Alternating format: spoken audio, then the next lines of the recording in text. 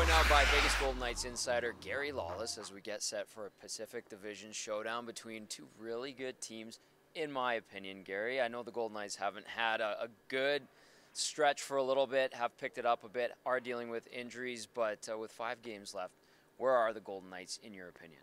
Well, not a playoff team yet, and that, is the big thing for them is to clinch. And you kind of fool around and you try and do the, if they finish here, who will they play? And Yes. Edmonton could still win the Pacific, and they could play wild card one, or it could be Vancouver. I don't think anyone's going to catch either of those teams. Vegas and LA jockeying, so there's all kinds of stuff still to be settled.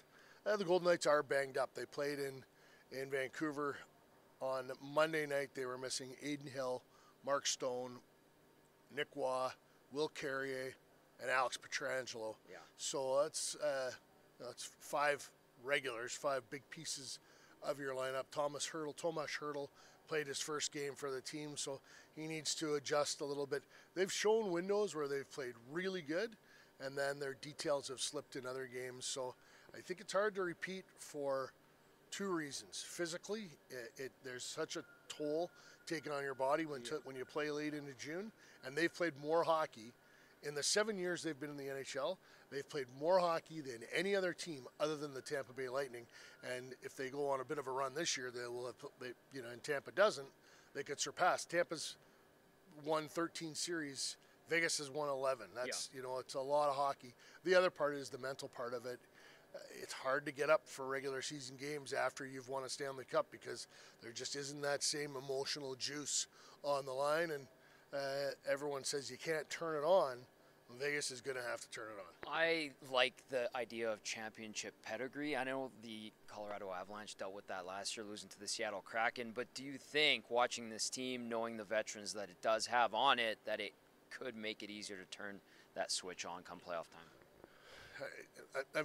I'm not sure. I think that it's a possibility, but it remains an unknown for Vegas because they've done it for stretches. Now, the other thing about them, they do have the second best record in the NHL against top 10 teams. Right. The Boston Bruins have a .740 win percentage against, the top 10 teams in the NHL, 11 including themselves, and then Vegas is right behind them with the 10 teams above them in the 600s. So that when there is a lot on the line, the team does play better, and the Oilers have seen that, and Vegas has seen that from Edmonton as well. They don't like each other, so those games are really good, and both sides are motivated. So, I do think that the Golden Knights mentally would be able to get into a series versus the Edmonton Oilers. Agreed. I don't see that as being a problem, but they got to get there. Gary, in terms of the injuries, Aiden Hill I saw skated. Logan Thompson looked like he was nicked up, did play Monday night. In Vancouver, Yuri Patera's been up, so it's good to have a platoon and be able to rely on a bunch of guys. How is this team health-wise? And Tomas Hertl getting in, what did you see from him? I know it's going to take a little bit of time for him to get up and running with the new team. Well, he's really smart and really, really great with the puck. He might be, Draisaitl, him. There's just a few guys that are that big that can kind of stick their butt out and hold the puck away from you, and you just can't get to it. Or Hertl showed that last night. He can really protect the puck, and he holds it and waits, and then things develop, and he can make plays. He was great in the draw last night, but really short shift length, and it's a whole new team. It's not just coming back from injury; it's a whole new team. So he's going to need all 5 games for sure to try and get up and running as the season fades. Hill is here with the team, so that's a good sign. None of the other guys that are injured are on the trip, so none of them would play tomorrow versus the Oilers. We'll find out who the goalie is for Vegas tomorrow. I know you probably heard a bunch of questions about the goal, not the goaltending situation, but the injury situation. I'm just going to leave that there, Gary. No. We're happy to answer. What are you telling people when you hear, this team just handles the LTIR like no one else? What do you say? What do you know? What can you tell us? So Daryl Cates owns the Edmonton Oilers, right? Really good businessman. Yeah. Do you think that Daryl Cates lets somebody get one over on him? No. Absolutely not.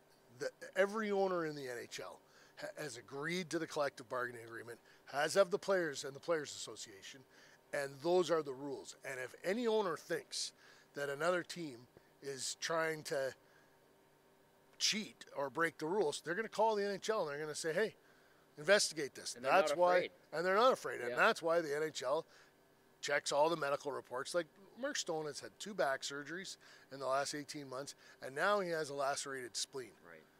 Like, you're not cutting people's organs open, folks, to try and get something. Like, it's not professional wrestling. It's there's no razor blades and fake cuts here.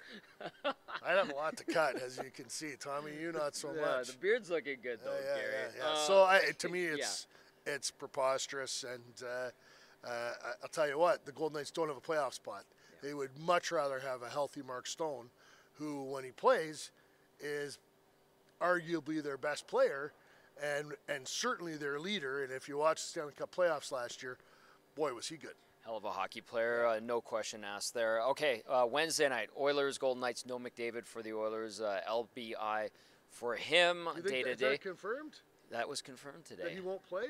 Yeah, it sounds like he's day-to-day. Wow, okay, day-to-day. Right. So Dylan Hall. I'll be blown away if Connor McDavid isn't in the lineup tomorrow night. But hey, we'll see. Okay, if he's not good to go, we do know that both teams still have a lot of firepower, and we talked about the injuries on the Golden Knights side. What do you anticipate in the final regular season game between the Oilers and the Golden Knights? Well, the game matters more for Vegas than it does for Edmonton. So, but on the other side of it, I don't think either of these teams want to lose to the other. They want to win. So, hey, man, hopefully it'll be like one of the playoff games last year, because that was the best series that Vegas played in the playoffs last year. That was the most competitive series. And, right after the series, my opinion to other people around our organization was, hey, we got a really good chance to win the Stanley Cup. Agreed. And then they did. And then after they won the Stanley Cup, you looked back and you thought, if Edmonton had beat us, they would have won the Stanley Cup. That was the series, Gary. Thank you as always. Appreciate it. Vegas Golden Knights insider Gary Lawless. That is the EST Rink Report.